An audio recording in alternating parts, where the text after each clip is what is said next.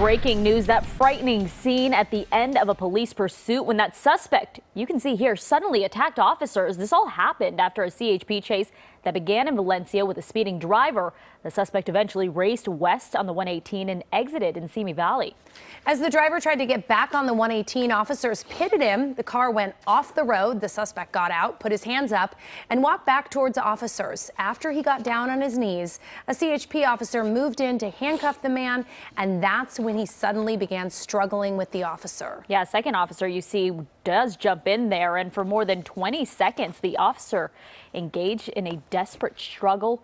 They smashed into a car and got knocked to the ground before finally getting control of that suspect on the ground. A third officer did arrive, and they managed to get that suspect handcuffed and taken into custody.